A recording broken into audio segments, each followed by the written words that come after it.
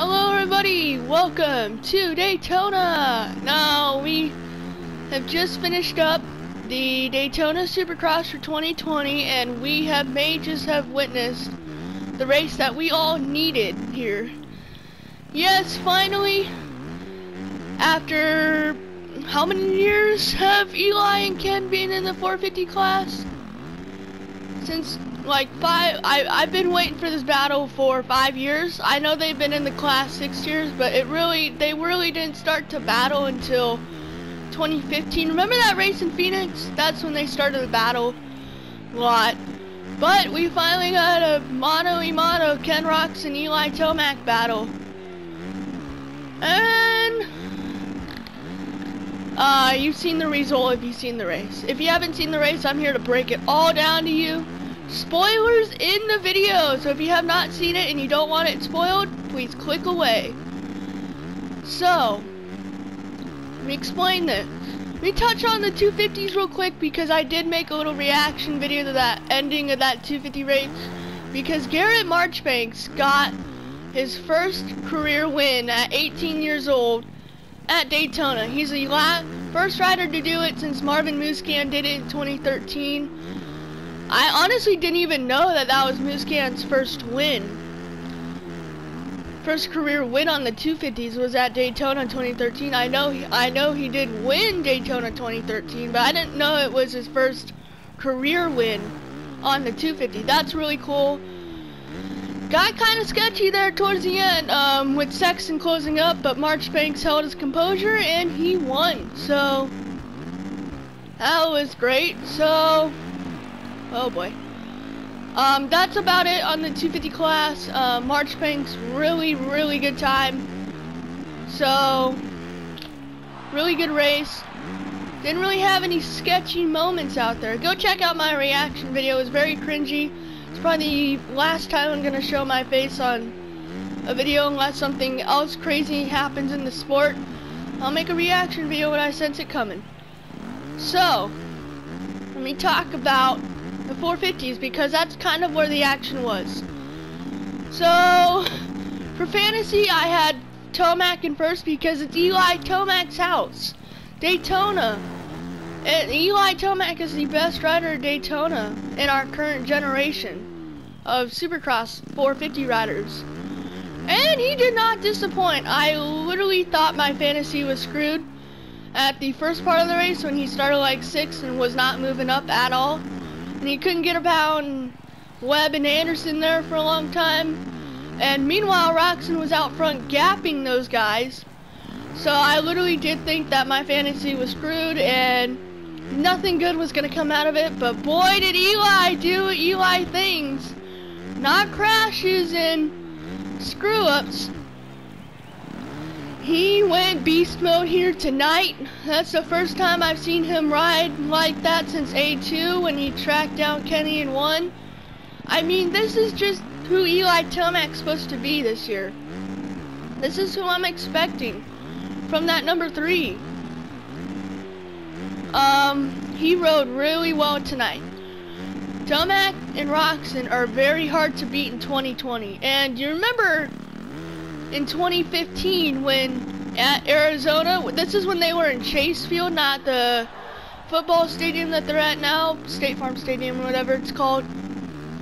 Remember when they were there at Chase Field, and the last time they were at Chase Field actually Tomac and Roxon had that gnarly battle and Tomac ended up beating him.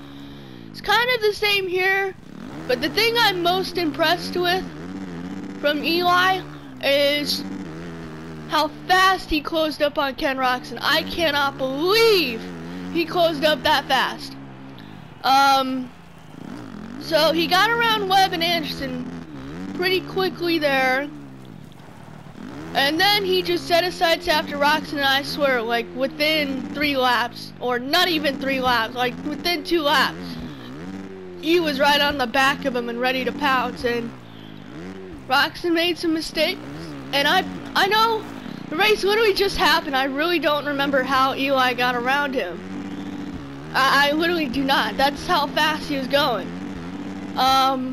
It was a good race though. Really good race. This I think it's gonna be, I still don't trust Eli Tomac at all. I still don't.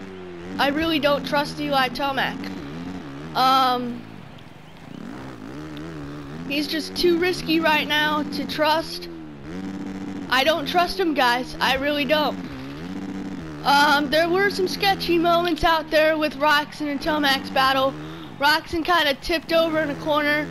Tomac kind of got hung up with him. And I literally thought at that moment Webb was going to catch him, fly right by, and win. Webb rode good in the heat race and everything, but man, it's like these heat racers are so boring. And you're like, well, here comes the snooze fest for the main event, and then come into the main event, and it's not. It's just awesome. It's 2 weeks in a row that's happened, guys. This is becoming a trend. If we have boring heat races, expect the fun to come from the main events, and it did. And so bummed for Roczen, though. He came in saying he wanted to win Daytona and all that. And he was out front. He had about a 6-second lead at one point. He got straight up compassed by Eli. So, and honestly, if Eli didn't have his troubles last week,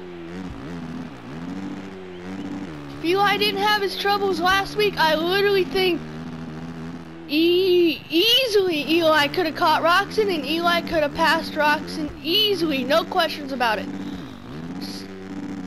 So, I think, I still don't trust him though. I think the 12th place stupid race is coming, guys. I still think so. I'm also trying to make these a little shorter, quick little recaps, guys. That's all I'm doing here. So, and I do want to talk about the track a little bit before we go. This will be my last point before we sign off here. This is, last point before we sign off here about the track. That is, Carmichael did a really good job of designing his track here this year, guys. That was the best track I've seen all year, so that was great to see. I like the split lane. I like the sand section. I like the tabletops into the sand. I like that little tunnel jump that they brought back from the 80s or whatever. I liked all of it, so that's a great track. Keep going in that direction. I know I know the rest of the stadiums are not as big as the stadiums that they're about to go to as Daytona, but you know, they can still make good tracks. They proved that in 2009. So yeah, that's pretty much gonna wrap it up here for our little recap video. Thank you all so much for watching. Did I miss anyone? No. My fantasy did pretty good. I had Roczen second and Tomac. I had them top 2. So I did get that right. So I will get a lot of points for fantasy.